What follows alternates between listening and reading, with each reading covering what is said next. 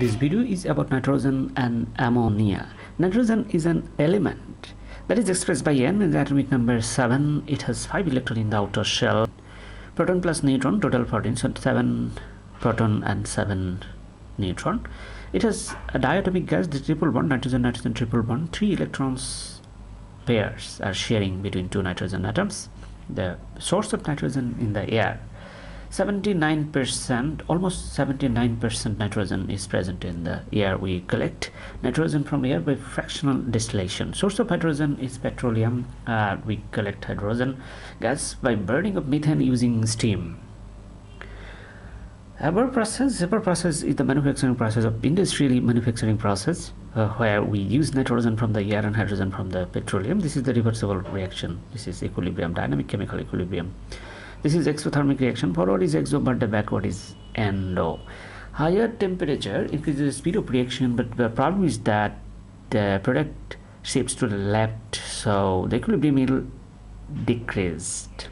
So the lower temperature equilibrium will be higher, but the speed will be lower. So we don't use very high temperature, so that is optimum temperature is 450. In this reaction, more gaseous molecules are present in the left hand side, so we need higher pressure. So 200 atm pressure is needed for this reaction. Catalyst is here favorable for this reaction. Nitrogen heterogeneous catalyst solid iron powder. At greater surface area, speed will be higher, so we use this catalyst in this reaction. Ammonia gas is produced. This is the colorless gas. The smell is severe. That is the pungent smell. Aluminum of ammonia 17 is much smaller than the air, so this is less dense than the air. Ammonia soluble make ammonium hydroxide, and this alkyl gas turns red litmus paper blue. We use ammonia for different purposes: making fertilizer, making manufacturing nitric acid, and manufacturing explosive. How you can make nitric acid from ammonia, I'm showing you in 2 different stages. The first one, ammonia reacts with oxygen and make nitric oxide. Nitric oxide react with water in presence of air and make nitric acid. If you add these to the equation in simple maths, you get ammonia plus oxygen, you get nitric acid plus water. This is very simple process for manufacturing nitric acid. I want to show you the simple calculation. Here we can percentage the nitrogen in the air. You can factorize the which fertilizer contains the highest percentage between urea and ammonium sulfate. Nitrogen is a good nutrient for the soil. Another nutrient is phosphorus, another is potassium. This is the mixture of fertilizer, NPK fertilizer. The exercise for you, we can make ammonia from W and X. W is here actually a petroleum substance we use to crack hydrogen. Nitrogen is another ingredient we need, another element. So the substance X is here, liquid here. By fractional distillation we can make nitrogen. And Y is here, catalyst is iron powder. A few minutes ago I told you.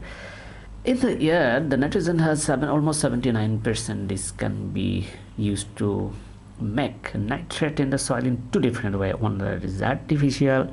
By the Haber process, we make ammonia to ammonium fertilizer and make nitrate. Another one is naturally by bacterial action. We get ammonium nitrate. And both the nitrates are coming in the soil can be decomposed by the bacterial action and changes to nitrogen gas again. So this is the nitrogen cycle, is you have to understand.